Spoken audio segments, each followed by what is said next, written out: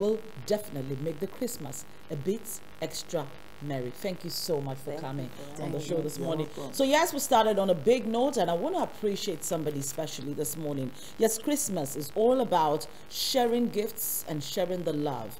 And at a time like this, the level of poverty in the country has reached a record high. I mean, we're talking about a situation where people can barely afford to eat 3 meals a day. You have people begging for breakfast, people begging for lunch, people who have not eaten anything as at dinner time.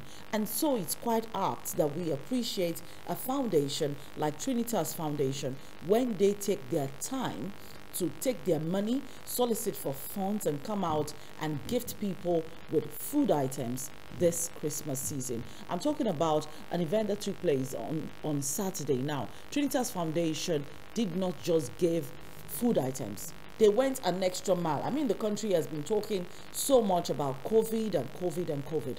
And quite a number of people are scared of the test.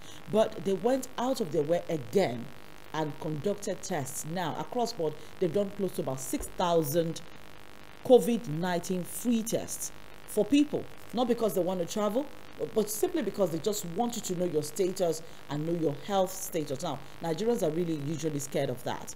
And then they gave this out for people free, tested them free, gave them food items, just in a bid to make their Christmas a bit extra. Omicron is actually out there, so it is quite interesting that somebody has thought of doing COVID tests for people. So peradventure, you know your status as at Saturday, you know that it is positive, you know you can't mix, you know you have to separate yourself, you know you have to isolate, as it were. So I want to say thank you, a very, very big thank you to Trinitas Foundation for doing this for people, for giving food to over 1,000 families for this Christmas season. And I want to appreciate their sponsors as well. Now, I just appreciated Yetunde and Favor for sponsoring us.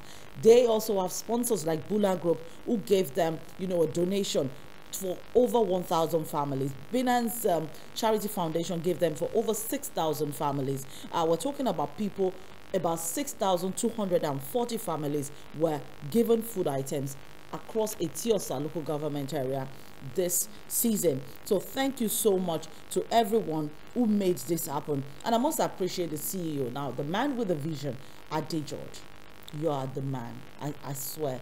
You're just the man, and you are the man to watch out for in this season. Philanthropy is not just something that people do. It's something, it's a lifestyle that everyone must imbibe.